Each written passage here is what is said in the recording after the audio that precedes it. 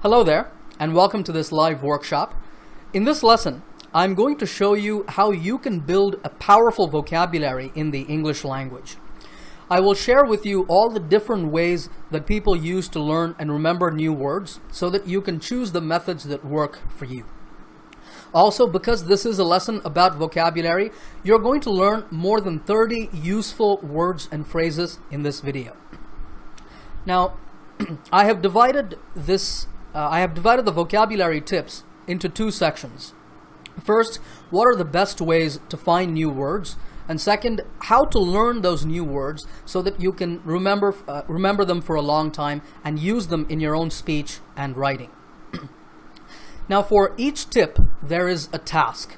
You can download the task checklist and the list of the vocabulary words using the links in the description. The links will be available after the live stream ends. It will be available in the video description below the video.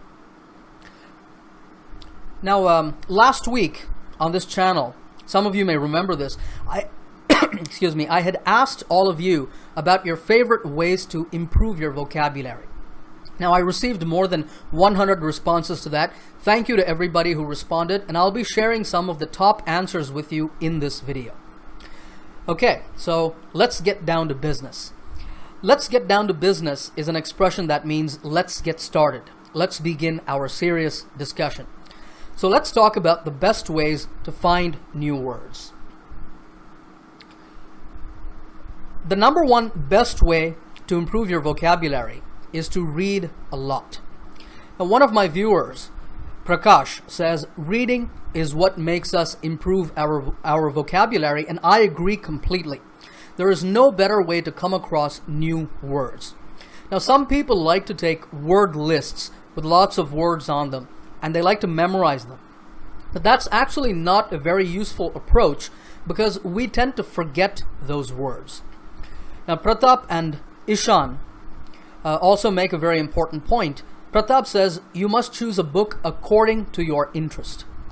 Ishan likes to read books on his favorite topics. So this is key, right? You should read what you enjoy reading. Find material on your favorite topics. If you make reading a long-term daily habit, you will automatically learn new words. One other viewer, Vale, reads a lot and also likes to watch my lessons. I appreciate your saying that, Vale. I try to teach a lot of vocabulary in my lessons, so make sure to follow the lessons on this channel. Now, the point here is that if you're serious about expanding your vocabulary, you must become an avid and voracious reader. Those are two useful vocabulary words that you can take away from this lesson. The word avid means enthusiastic. It's an adjective. You can be an avid reader, an avid traveler, an avid viewer of my channel, for example, or an avid listener of maybe classical or rock music. Voracious means having a great hunger for something. A voracious eater wants to eat a lot of food, and a voracious reader wants to read a lot of books. So I'm asking you to become an avid and voracious reader to develop your vocabulary. So here's the task for this tip. Make a commitment that you will read for at least 1 hour per day, every day, and stick to that commitment. If you want, you can start with maybe half an hour, but then move up to an hour a day.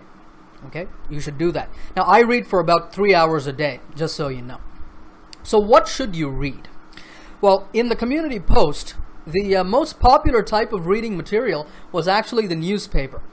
Now, it can be a great way to learn words. What I like about the newspaper is that it's easy to set aside a certain amount of time every day to read the paper, and you can make it a habit, to do that at that time every day. But there is a problem with it, which Monica highlights over here. She says she gets bored just by reading the newspaper for half an hour. Now, it should be bored. Well, that is in fact what will happen. Why? Because the main purpose of newspapers is to report what is happening in society and not to entertain you. So news stories can be quite drab. Okay? The word drab means boring, dull, uninteresting, unexciting, and so on. But there is a solution. Now, Abhirami says that she finds new words from the newspaper on her favorite topics, especially on the movie column. So instead of wasting your time trying to read everything in the newspaper, a better approach is to read the main stories and then dip into parts of the newspaper that you are interested in. Do you know the meaning of dip into? Dip into means to select and read small amounts of something. This way, you will save time and you will learn vocabulary that is relevant to you, that is suitable for your situation or for your needs. That's what the word relevant means. Okay, so here's the task for this tip. The task is to begin reading the newspaper for about 30 minutes every day. Do this today or tomorrow. You can either read a print newspaper or you can read articles on a newspaper's website. That's what I do. Read the main stories and then read portions that interest you. Don't just read everything. Okay, now speaking of relevant vocabulary, another great place to find it is in magazines. Now, magazines are awesome because you can find them on just about any topic. Just about is an informal expression that means almost. So I'm saying almost any topic. You can find magazines on just about any topic. So whatever you like, movies, music, fashion, politics, science, cars, electronics, whatever it is, you can find lots of magazines that give information and news about that topic. Raghavendra, who I saw in the live chat just a moment ago, he says that he likes to collect vocabulary from interesting magazines. He mentions the word context. Now, this word means the situation in which a word is used. It's the surrounding information. So if you're reading something and you find a word in the middle of that text, the context is the surrounding information. And this is what magazines give you. They present useful vocabulary within the context of your topic, and that is why I love magazines and I read a lot of them. And normally, magazines cost more than newspapers, but nowadays most magazines have their own websites where you can go and read their articles free of cost. So the task for this tip is do some research and pick at least 3 magazines on your favorite topics. Then either buy subscriptions or bookmark their websites on your computer. Excuse me. You can also download their apps if those are available. Make it a habit to read articles on these magazines at least once per week. Alright, the next tip is to read stories. As human beings, we love stories. Anytime someone tells a story, we listen, we get engaged. If a story is very interesting, we even get engrossed in it. Get engaged means to get involved. That's what it means in this context. So it means that we give it our attention. Engrossed means to become extremely focused. It means that you become so focused on the book that you're reading that you forget about other things. So for this reason, stories are a great source of vocabulary because we feel a connection to those words. Now, if you feel that many stories are difficult and that you can't understand a lot of the words, start with books for young children, as Akhtar does. Excuse me. Now, children's stories tend to contain simple language, and that's why they're great if you want to start at a beginner level. Once you're comfortable with those, you can move on to stories for older children, and then stories for teenagers, and finally, stories written for adults. The task for this tip is find and read 1 short story in English this week. If you like it, make it a regular habit. Now, before we go on to the next tip, I just want to remind you, all of the tasks and all the vocabulary that you see in this lesson, all of that will be available for download as a document at the end of the live stream. You will find the links in the description. Okay. Now, when you are able to comfortably read stories for older teenagers or adults, when you get to that stage, you should add novels to your reading list. Now, what is a novel? A novel is a story, but it's a longer book, okay? A book that's 200 to 300 pages, maybe even more. The Harry Potter series is a great example of novels, and there are many more available on the market to suit various interests. Now, they're normally written for native speakers, so they will be the most challenging. Ashish says that in each page, he finds about 10 to 12 new words. So you can actually get a lot of vocabulary from novels. That's something that I used to do. I used to read a lot of novels when I was a teenager, and I was able to really improve my vocabulary using them. Now also, novels can draw you in, and they can immerse you in the English language. Immerse means to put something into a liquid completely, like into water. In this context, I'm saying that novels will immerse you in the sea of English. So the task for this one is to go to a library or a bookstore. Now, if you read on a Kindle, you can go to the Amazon Kindle store. And I'd like you to get one novel, either a print novel, or an electronic ebook version, or one on your Kindle. But in whatever form, get a novel that you think might be interesting and just start reading it. Now, when you want to read, but you don't feel like holding a book in your hands, you can always find plenty of reading material free of charge online. One of my favorite places for reading on the internet is Wikipedia, the free online encyclopedia where you can read comprehensive articles on any topic of your choosing. Do you know the meaning of comprehensive? Comprehensive means complete, including all the important details. Of your choosing basically just means of your choice. It means the same thing. But of your choosing is a little more informal and a little more conversational. Now, I highly recommend that you use Wikipedia often as a learning tool. I'm pointing this out here because there's so much good information, a lot of excellent English articles available free of charge on that website. A lot of people don't use it, but I think you should. I do all the time. I use Wikipedia a lot. Now, it's available in many languages, but of course, I want you to read the English Wikipedia. Okay, and best of all, Wikipedia is free of charge. You don't have to pay anything for it. So the task for this tip is visit the Wikipedia website, explore it, look around, search for something that interests you, find one article and read it. You don't have to read the entire article. You can dip into parts that you find interesting.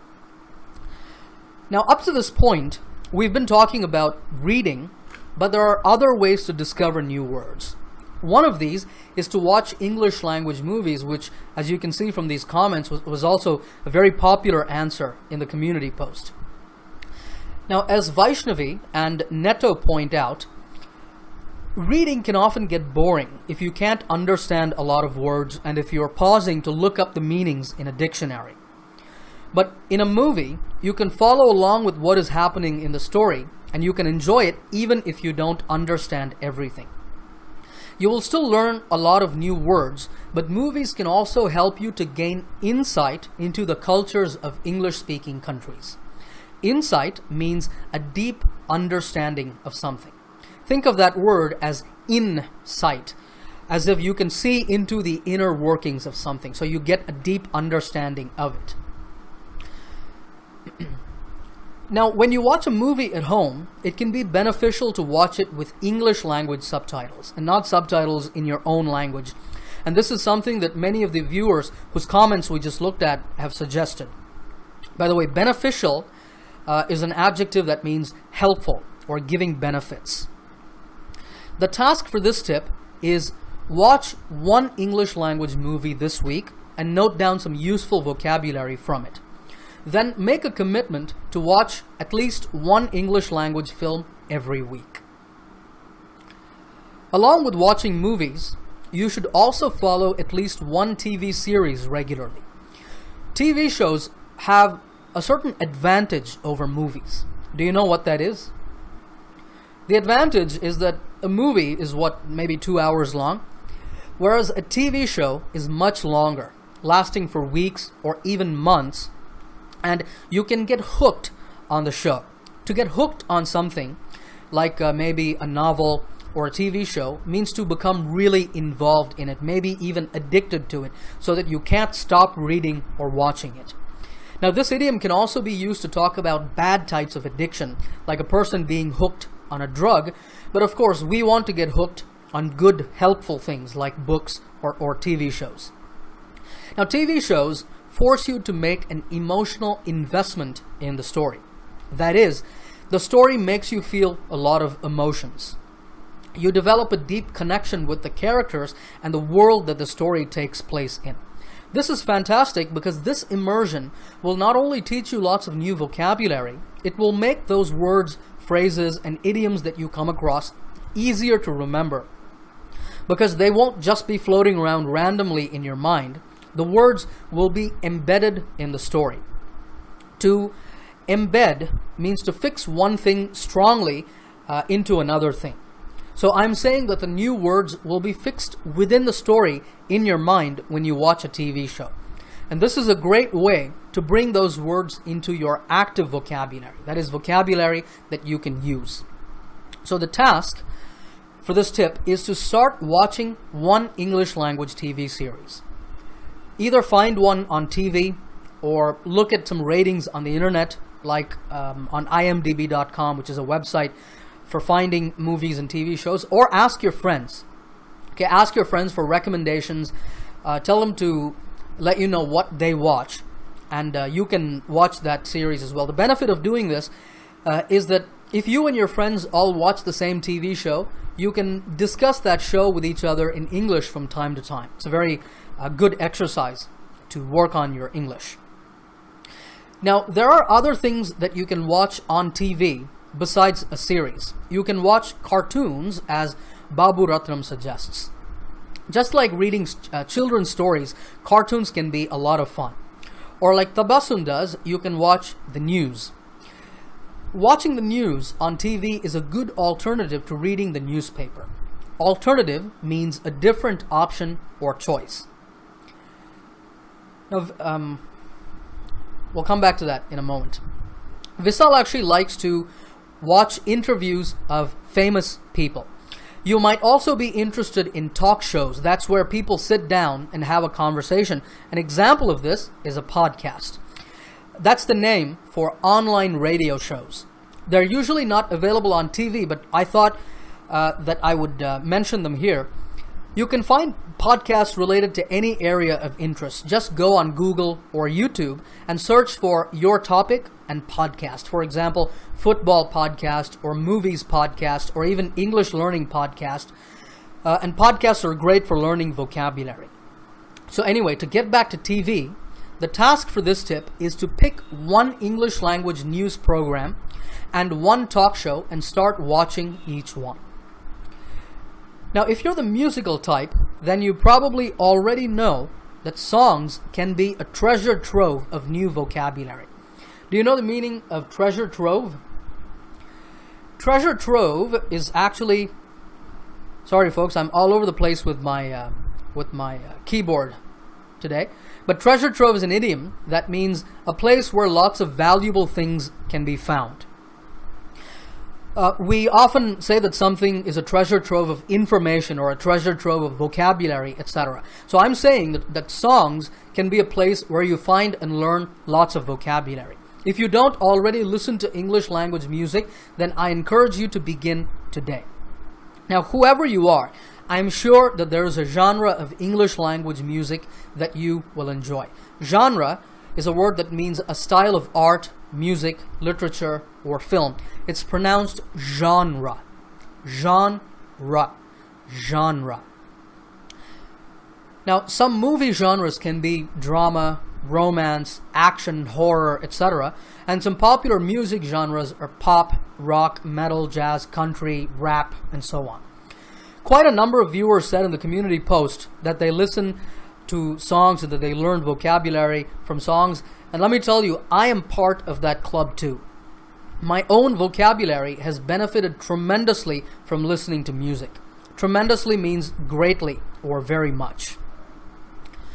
Not only are songs great for learning new words, you will also come across interesting and creative ways of expressing ideas.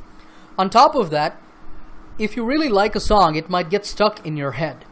right? If that happens, you will be humming and singing that song a lot, and that will give you a lot of vocabulary and pronunciation practice.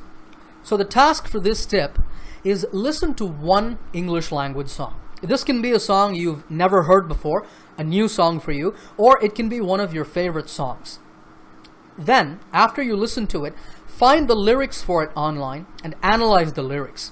Lyrics means the words of the song.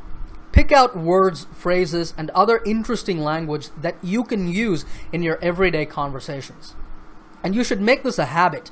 Whenever you listen to English language songs, find the lyrics, analyze them, try to learn new vocabulary from the lyrics. Alright. Don't forget the internet either for learning vocabulary. There's a lot of listening material that you can find on the internet. Ajad and Sivakumar both like to listen to lectures. Now Sivakumar also says that my lessons have helped to increase his vocabulary. I'm very happy to hear that. Asher listens to TED Talks. Now, if you don't know about TED, it's a company that produces lectures on various interesting topics. These are called TED Talks.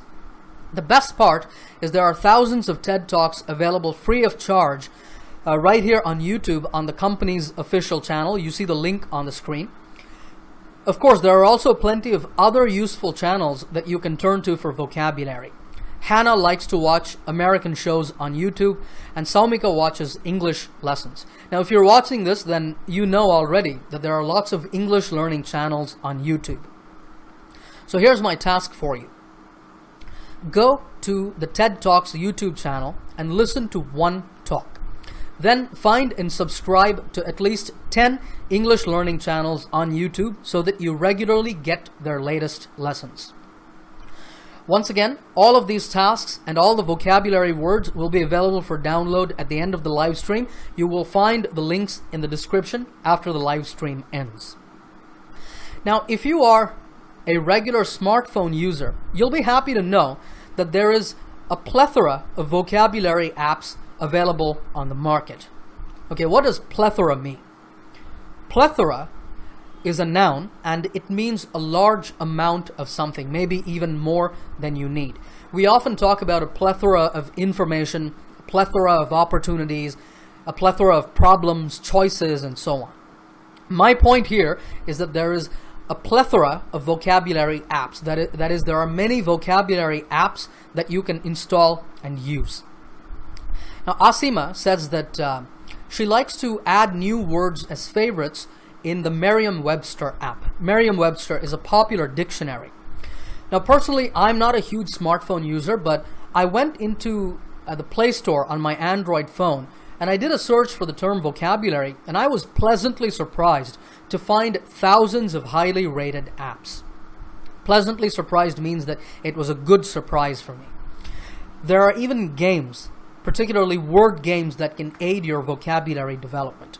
So my task for you is go to the App Store on your mobile device, then search for the term vocabulary and try out some free apps. Okay, so far we've talked about the best places to learn new vocabulary. But what should you do when you find new words? What do you do? Well, here's what you should do. Whenever you come across a new word that you want to learn, you should record it somewhere. We do this to make sure that we can come back and review our vocabulary words and not forget them. Now you can, I forgot to show you this piece of text. It just says, whenever you come across a new word, you should record it. You can do this in a notebook. Now if you're going to use a notebook, make sure you don't use that notebook for any other purpose. Make it your vocabulary notebook and use it only for recording and reviewing vocabulary. Alternatively, you could save your new words in a Microsoft Word or Excel document. I use Excel to store vocabulary that I learn. Now, if you do this, you should create an online backup of the file, like on Google Drive, so that you don't accidentally delete or lose it. Another option is to download a vocabulary app like we just discussed. So here's a quick task for you. Choose your method of recording vocabulary. Either buy a notebook, or create a Word or an Excel file, or find an app that lets you save words that you learn. Okay, let's say that you're reading something and you come across a new word, a word that you don't understand. You now want to learn and record this word. How should you do it? Well, before you look it up in a dictionary or do anything, the moment you find a word that you want to learn, you should first try to guess the meaning of the word from the context. Now, let's say, for example, that you read this line in a novel. As he was walking down the street, he suddenly tripped on a rock and fell. Imagine you don't know the meaning of tripped. Now, what could it mean? Now, before you go and check it in a dictionary, think about the entire sentence, think about the context, and just try to guess its meaning. Now, we know that this word needs to be an action.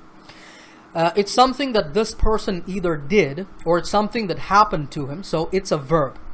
It also has an ed ending, which you would expect from a past tense verb. Now, it's not a thing, clearly, so it's not a noun. It's not describing any noun, so it's not an adjective either. So what could be the meaning of this word? Well, if he tripped on a rock and then he fell, then it could mean the same thing as stumbled. That is, he hit his leg on the rock accidentally, which caused him to fall, and that is actually the meaning of the word. So this is how you do the guessing. Look at the whole sentence and try to come up with the meaning of the word. The benefit of doing this is that you will have a prediction for of the meaning before you check it in a dictionary, and that will make the exercise meaningful. Predicting the meaning first is much better than seeing a new word and then mindlessly reading the dictionary definition of it. Mindlessly means without thinking, without using the brain or the mind. So now, once you have a guess for what the word might mean, you go to the dictionary. Okay? For this, obviously, you will need a dictionary. Now, Himani and Neeraj both talk about translation. Himani says that whenever she doesn't know the meaning of a word, she likes to look up the Hindi translation of that word. Now, this can help you to quickly know the meaning of a word, but I recommend that for every word that you learn, you also look it up in an English to English dictionary. When you do that, it will train you to think directly in English without resorting to your native language. Resort to is a phrasal verb. That means to do something because you don't have any other choice, or you have no other choice. Now, STH, you see that 2 times here. STH means something. And you will see that in dictionaries as well, so that's just something to keep in mind. So anyway, I'm saying here that using an English to English dictionary will get you out of the habit of going to your native language every time. Now, some of you have said that you like to read the dictionary in order to learn new words. K8 Flyer says, when I was young, I had a dictionary in my bathroom. That way, every time you use the bathroom, you can read the dictionary, and pretty soon you can read it cover to cover. Cover to cover means from beginning to end. But the same viewer also touches upon a problem with this approach. K8 Flyer says, it lacks the effect of the experience. So you easily forget the words. Now, this is very true. Words in a dictionary are stripped of context. Remember that context means surrounding information. So I'm saying that the surrounding information is removed from the words in a dictionary. There are other uses for this phrasal verb, by the way. If we say, the athlete was stripped of his medals, it means the medals were taken away from the athlete by the authorities, maybe because he cheated. Or drivers who disobey traffic laws can be stripped of their driver's license. But getting back to dictionaries, they are not meant for us to discover new words. They're meant to be a quick reference that we can turn to check the meaning of a word. So I recommend that you don't waste time reading a dictionary. There is plenty of more interesting, immersive, experiential reading material out there, as we've discussed a lot in this lesson. There are so many other types of reading material that you can read. But in any case, you do need a dictionary. And you need dictionaries so that you can look up the meanings of words.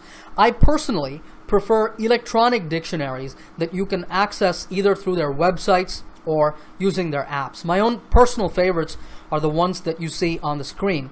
I like Cambridge, Oxford Advanced Learners Dictionaries, Merriam-Webster, especially for its pronunciation. There's an easy button that you can click, and it plays every time on Merriam-Webster.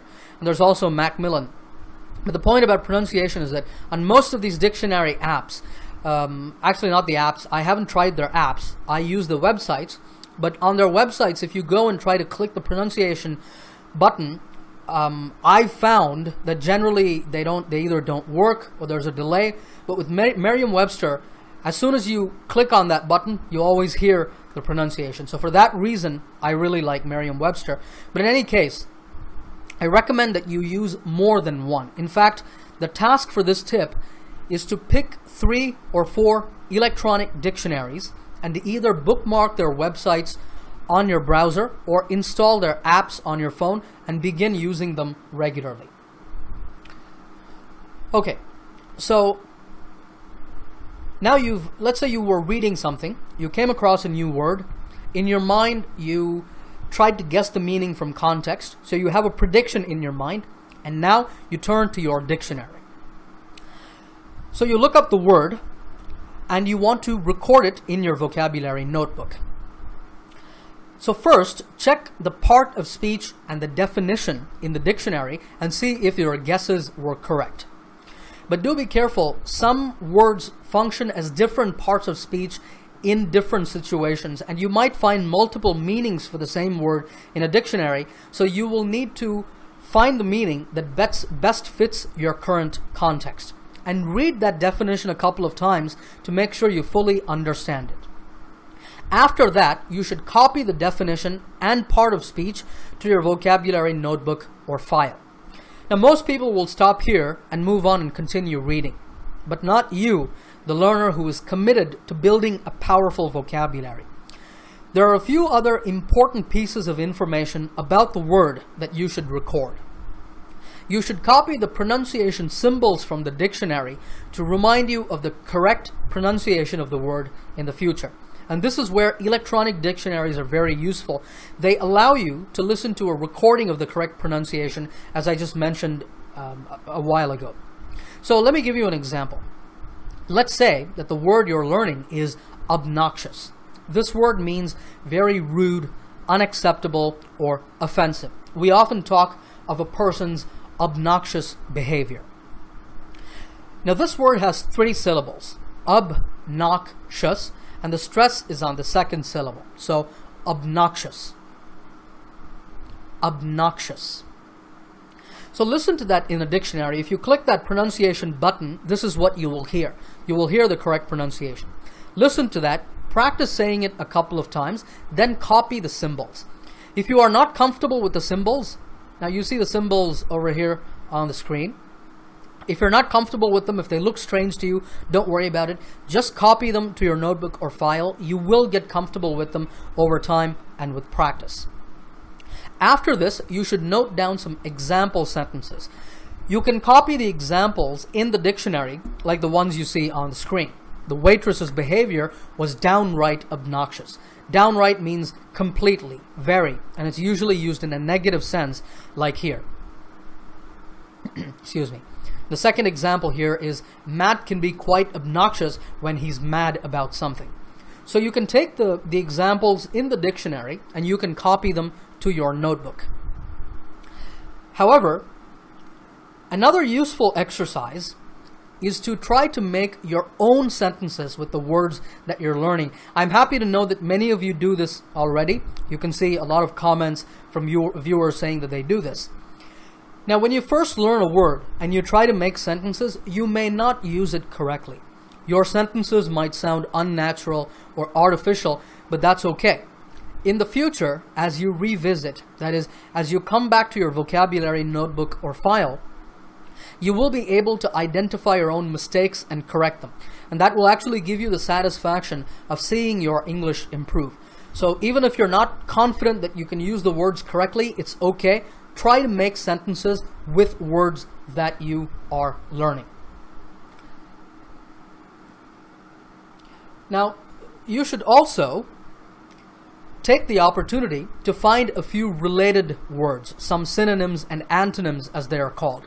You can use a thesaurus to do this. A thesaurus is like a dictionary, but its purpose is to give you synonyms and antonyms of words. A popular one is thesaurus.com, but you can also buy a physical one from a bookstore or download a thesaurus app on your phone. So some synonyms of obnoxious are objectionable, disagreeable, and distasteful, and some antonyms are friendly, decent, and pleasant. Now just be aware that synonyms and antonyms won't all mean the exact same thing as each other. So before you use these words, you should look up each one in a dictionary to make sure that you can that you learn them, that you can use them correctly. Now with some words, you can also break them apart and analyze their roots. You can analyze their roots, their prefixes and suffixes, as both Badri Chaitanya and Banu Singh suggest. For example, let's say that the word you're learning is disinterested. You see that there are actually three parts. There's interest, which is the core of the word, and then there's the prefix dis. Prefix means something that we add to the beginning of the word. This prefix usually makes the word negative or says that something is not the case. And we also have the suffix ed. Suffix is what we add to the end. In this case, the ed is used to make the adjective disinterested. Now, by the way, disinterested does not mean the same thing as uninterested. Uninterested means feeling no interest. She was totally uninterested in modern art, for example. That means she didn't have a liking for modern art. Disinterested, on the other hand, means impartial. Every legal case must be heard by a disinterested judge. That means a judge who does not favor one party in the case. The judge is impartial. You definitely don't want an uninterested judge, because that's someone who has no interest in the case. Right? You might see that judge yawning in the courtroom as the lawyers argue their cases. Now the point here is that analyzing prefixes and suffixes can help you to more easily learn new words. Okay, so the task for this tip, I actually have a few things I'd like you to do. Pick one word that you recently learned and do all of these steps with that word. Look it up in the dictionary, pay attention to its part of speech, read its definition again, listen to the correct pronunciation and practice it a few times. Read the examples in the dictionary and then practice making some sentences on your own. Then try to find some synonyms and antonyms. Use a thesaurus to do this. And finally, see if there are any prefixes, suffixes, or any roots in the word that you can analyze. Okay, try all of these. Now, to remember any word that you learn, you should use mnemonics, as Monisha and Aditi have suggested. Now, the word mnemonic means any technique that you use to remember something. I want you to pay attention to the pronunciation. It's mnemonic. The M at the beginning of the word is silent. Okay, so it's mnemonic. Now, as Aditi says, a mnemonic can be an imaginary story that you create in your mind to connected to that word. Or it can be a funny image. Think of the uninterested, bored, yawning judge with his eyelids drooping as the lawyers fervently argue their cases. And keep in mind that that's not the judge you want. You want the alert and impartial, disinterested judge. To droop means to hang down. So drooping means hanging down. Drooping eyelids are actually, if you look at my eyelids now, they're drooping. And that's actually a sign of being sleepy. The word fervent or fervently means with strong or sincere feelings. Notice that the beginning of this word looks like fire, fire. So imagine the lawyers in the courtroom arguing in a hot, fiery manner. In that way you can remember fervently. So now you actually have mnemonics for disinterested, drooping, and fervent. Mnemonics such as these are fantastic tools to make sure that new words stick in your mind, and you can actually even draw little cartoons or little pictures representing your mnemonics along with the words in your vocabulary notebook. Try to do this for some words that you have already learned. You'll find that it's a lot of fun. Now, the most important thing in remembering vocabulary for a long time is review. You must regularly revisit and review words that you have learned in the past. One thing you can do is you can simply peruse or read through the entries in your vocabulary notebook or app. You can look at the words you've learned, you can read their definitions, and so on. But that can get a little boring. So a more interesting method is to use flashcards to test yourself. Now, before the days of personal computers and mobile devices, you would take a bunch of index cards, of cards about that size. You would write a word on one side of the index card, and you would turn that index card around and you would write the definition, the part of speech, and so on. And then you would mix up all of those cards. You'd take one card at random. You'd look at the word and you would try to remember the meaning. Well, today you don't have to go through that laborious process of making flashcards. Laborious is an adjective that means difficult, taking a lot of time and work. So you don't have to go through that difficult process today because there are many flashcard apps available. In fact, there is a plethora of flashcard apps available on the market. You can download these from Play Store or Apple Store, and you can use these apps to test vocabulary that you have learned. So go into your Play Store or your Apple Store. As I said before, as you download the vocabulary apps that you find, check to see if they have a flashcard function. If they don't, see if you can find other apps that just focus on flashcards. Now, ultimately, the key is to incorporate or include what you have learned into your own speech and writing. That is how you will develop a large and powerful vocabulary in the long run. Take whatever you learn and try to actively use those words in your own speaking and in your own writing. Now, if you do all that, I'm confident that you will build a powerful vocabulary. All the tips I have shared with you in this lesson, many of them came from the community post that all of you contributed to, but these are tips that all of them are steps that I personally have taken. These are all things that I have done in my own life to improve my vocabulary, so I know that these work. Don't forget to download the task checklist and the vocabulary notes from this lesson from the links in the description below. They will be available at the end of the live stream. I hope you found the lesson useful. As always, happy learning, and I will see you in another lesson soon.